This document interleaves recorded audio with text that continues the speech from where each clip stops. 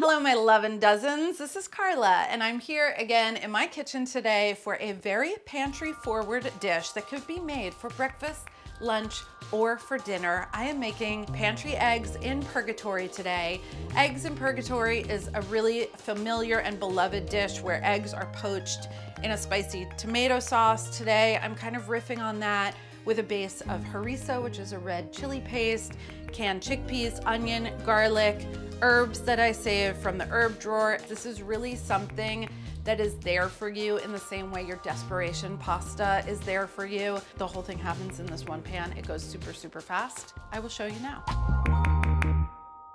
All right, to start my sauce, I've got some onion and garlic, and I'm gonna thinly slice both of them. The original version of this recipe is in my book, That Sounds So Good. In the original version, I don't use tomatoes, I use tomato paste. We were setting out to shoot this video today with tomato paste, and guess what I said I had, but I didn't have? Tomato paste. So if this happens to you at home, I don't want you to go to the store and buy tomato paste.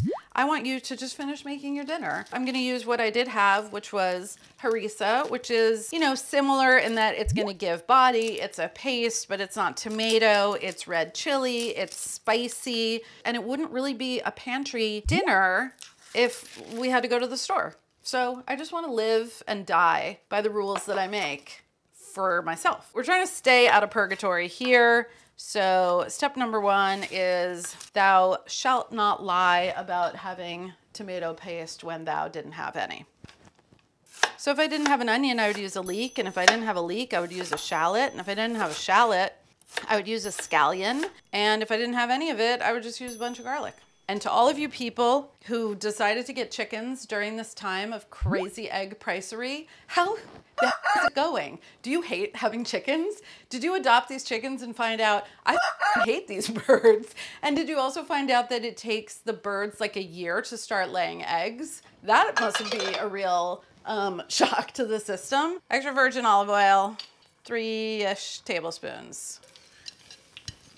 Okay, I'm seasoning my onion and my garlic, good amount of salt and pepper. The salt's gonna help the onion express its liquid and start to soften. And I'm not going for like full caramelized and jammy with this at all, but definitely wanna cook off the hot flavor of the onion, get these guys nice and soft and starting to brown, which should take 5 or 6 minutes. All right, these look gorgeous. They're translucent, but they're taking on some color. My garlic is nice and toasty, but it is not burned. This would be the time to add my harissa. And I do recommend if you are using harissa, they're really different in spice level. This one's not that spicy. So it was a tablespoon of tomato paste. I feel like I can do close to that. If you were working with a very spicy harissa, maybe go a little less. And I'm just gonna cook it out in the onion and garlic until it turns like a nice orangey brown. It smells really, really good. I feel like Purgatory is very metal. Like, what's more metal than like just hanging out in the burning hot antechamber of hell, but not being in hell, just like hell adjacent is metal. Obviously you guys know I'm super metal. Everybody can tell that just by looking at me. 1 can of chickpeas that have been drained. You could use a nice white bean here. And I just want the chickpeas to pick up all of these wonderful flavors. Like at this point I have like a chili oil and hot caramelized onions in here. Chickpeas need seasoning.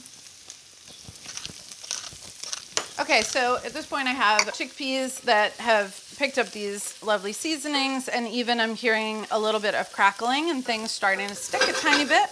We're in pantry world, so I'm not pulling stock out for this. I'm pouring 1 cup of regular old water into this pan, and that's gonna form the sauce part of the sauce. I'm obviously eyeballing about a cup. All right, so when this comes to a simmer, I'm gonna crack some eggs. Should I go super hardcore and crack the eggs directly into the pan? Like, are we living on the edge?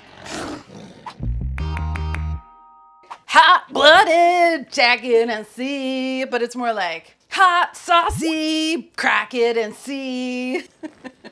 Living on the edge. Cracking eggs like a crazy lady. I'm going off the rails on a crazy train because so many things could go wrong. I could break the yolk, I could break the shell. I did neither.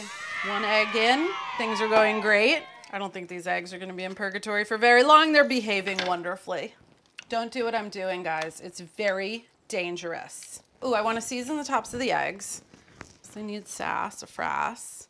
My liquid is bubbling a little bit. My heat is pretty low, but you would adjust it as needed to kind of keep things at like this gentle poaching temperature. And I'm gonna cover the pan and cook them until the whites are set, but the yolks are runny. We want runny yolks. Runny yolks are for purgatory. I do not want hard-boiled because hard-boiled eggs is for deviled eggs. So we want runny, not the deviled. Runny, not the deviled. Okay, we're covering, and this is like a 5 to 6 minute experience. So it's really not that long to burn off your bad behavior. Too tired to shop, and that is very real. In the back of the fridge is where I'll roam. Yes, now I've got some garlic to feel.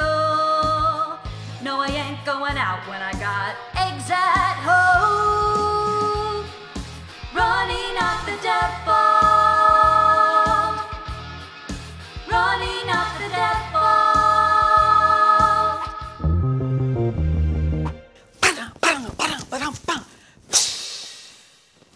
So now I'm gonna make the parsley salad that goes with the eggs. I need about 2 cups roughly chopped. And again, if you have a different kind of soft and fluffy herb that needs to be liberated from the antechamber of despair and rot, which is the crisper drawer, then use that instead. Like basil would be great, chives would be great, tarragon would be great, cilantro would be awesome. So let's say that's a cup. I'm gonna give this a little drizzle drazzle of olive oil, tossy toss. I had a lemon in the fridge. I think any kind of vinegar that you've got sitting on your caddy definitely can turn this into a little parsley salad. So not too much extra dressing, but like definitely enough to coat. Oh yeah, dandelion greens can be hardcore. They have a bitterness to them, but like I don't feel like hardcore is bitter necessarily. I feel like hardcore is like very expressive. So to finish this off, I have toasted sesame seeds, and this is somewhere in between like a salad and a condiment almost. Looks really pretty. I'm sure it's delicious. So good. The toastiness of the sesame seeds is really great. So this is done. My eggs are coming off. Time to plate. Oofta.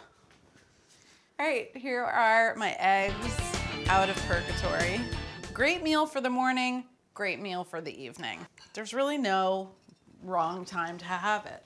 This guy looks beautiful. I definitely recommend serving with like some nice crusty bread on the side for soaking up all the juices. A little extra salt. Some of this pretty parsley salad.